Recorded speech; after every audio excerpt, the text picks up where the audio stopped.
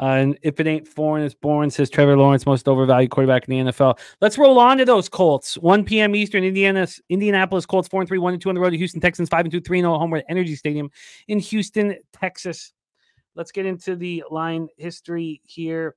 We have another big favorite. The Texans open up at -6.5. Within 6 hours, this went back to 5.5 and then jumped back up to 6.5 again. Then it did bounce back to 5.5 once again. It did that yesterday at 3:34 p.m. Back up to 6.5, and now it's at 5.5 again. So we've had a 1-point move towards the Indianapolis Colts. And again, that was that way. So let's go over to BetMGM. BetMGM opened this up with Texans -6. Their first move was to 6.5. They're just back at 6 right now. So BetMGM's at 6. Caesars Sportsbook is at 6. Bet Rivers is at 5.5. That 5.5 is juice to the Texans. Then we have the total opening up at 47.5, dropping down to 46, bouncing back up to 46.5, and closing at 40 or ending at 46. That's at Bet Rivers. Bet MGM, this total opened up at 47.5, dropped down to 45.5. So it's at Bet MGM, it's down to 45.5 right now. So it's a 2-point move towards the under. Interesting. Let's take a look at the cash flow. Drewski says, for some reason, CJ only play better at home. CJ is missing an absolute monster in Nico Collins. There was no better wide receiver in the NFL through the first, 5 games of the year. We have 80% of the tickets, 91% of the cash on the Texans. We have 23% of the tickets and 38% cash on the under. And the line's moving in that direction. And I get why it is. Let's start with the Colts. Passing offense, 17th in the league at 206.3 yards per game. We know it's better with Flacco at quarterback. Rushing offense, 14th in the league at 123 yards per game.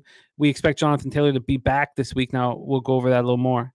Red zone offense, 18th in the league, 54.2%. Third down offense, 11th in the league at 40.9%.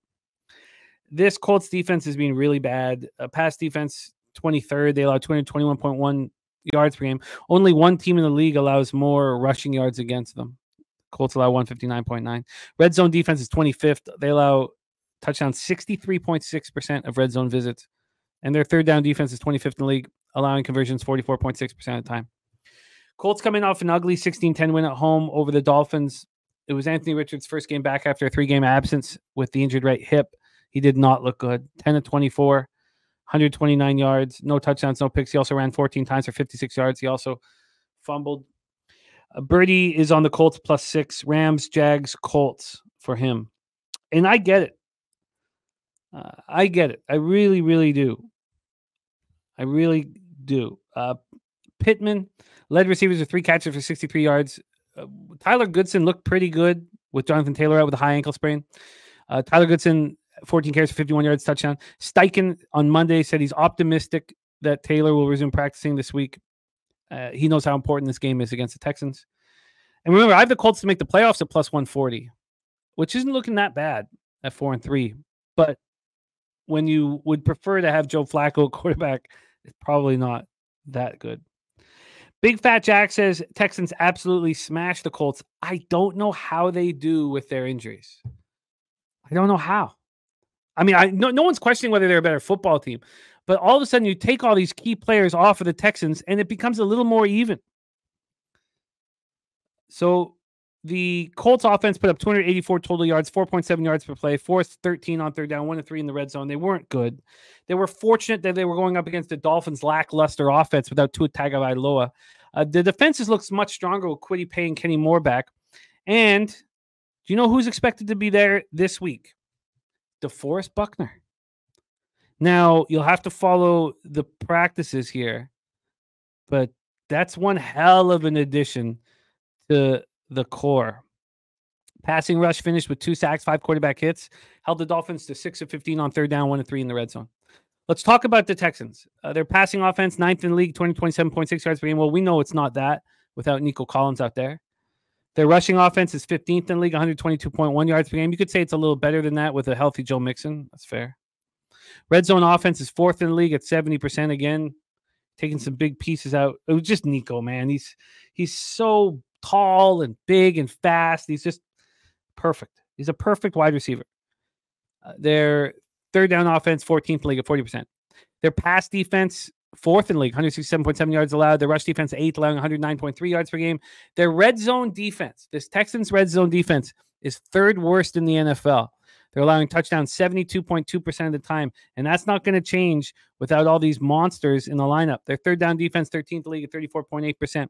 Coming off a 24-22 loss to the Packers on the last second Green Bay field goal, time expired. What did it show us? It showed us that the Texans have a ton of heart. Their coach has a ton of heart. It shows us there's a very good football team. When they're healthy, they might be a, elite football team. They were missing 5 defensive starters. Mario Edwards with the suspension. It's a 4-game suspension for violating the substance of abuse policy, substances of abuse. He'll be eligible for reinstatement after the Houston game against Detroit on November 10th.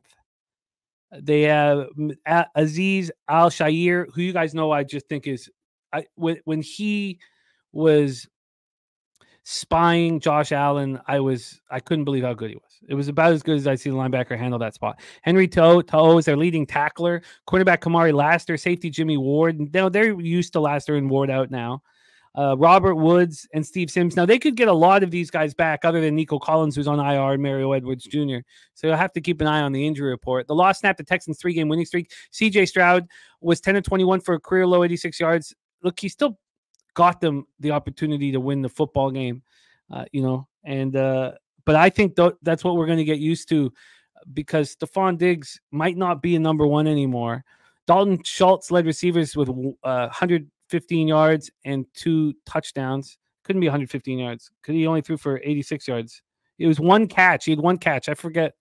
I don't know why I have 115 yards. That's a clear mistake here with my note taking. Joe Mixon ran 25 times for 115 yards and 2 touchdowns. That was it. Okay, so Dalton Schultz led with 1 catch, I believe, for 25 yards.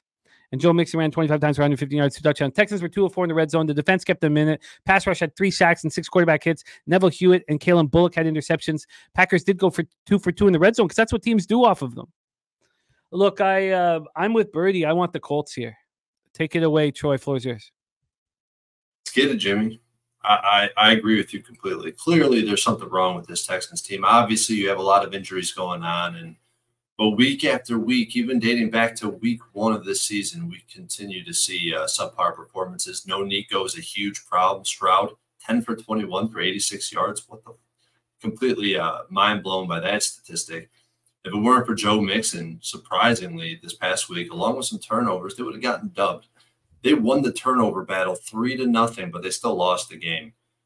Now that right there is truly unacceptable. And what I see is their offensive game plan consists of routes that take way too long to develop. Parlay that with a pretty bad offensive line because they haven't been performing, and you're going to run into some issues. And not only on the other hand, you got the Colts, who I think were also lucky to win that game, incredibly lucky to cover the 3. And I went from extremely bullish on the Colts prior to the season to extremely bearish. And I don't know where I'm at right now because they are getting DeForest Buckner. They are getting Jonathan Taylor back, and those are big pieces to add. They caught a break this past week, but, I mean, they have 2 glaring issues. You have Anthony Richardson, who's been not performing at an NFL caliber, and you have this defense, which sits in cover 3 and apparently refused to mix things up. As long as those 2 variables don't change, it's hard to take this team seriously in the long run and being true competitors. But despite my dismay for the Colts team, they're the only way I'm looking in this matchup. They're getting Buckner. They're getting Taylor. That's a big deal. The Texans are obliterated with injuries. No Nico being the biggest missing piece. And they always give this Texans team a good game. They went to Houston last year and smacked them. And look what the Texans have done this season. They haven't won a game by more than 6 points outside of 1 game against the Patriots with a rookie in his first start. I already moved. I moved on the Colts +6 at -110. I'm considering a play on the money line because here's the 6, and it looks like it might start ticking down into that 5.5 range. And I'll be forced. My hand will be forced to play the money line with the Colts. Close my eyes, make a bet. Yeah, I'm right with you. And there's cappers on the other side here, and I get it. I can understand it, but and you guys, the Texans can get healthier this week. They can, and that would be extremely helpful for them. But the Nico Collins being out is the biggest part of this football game. Now, you could say, no, the biggest part of this football game is that Anthony Richardson is not good enough to get you a win on the road in Texas. And that would be a valid statement. But I'm going to be on the Colts as soon as the show is over. I'm not going to mess with the money line.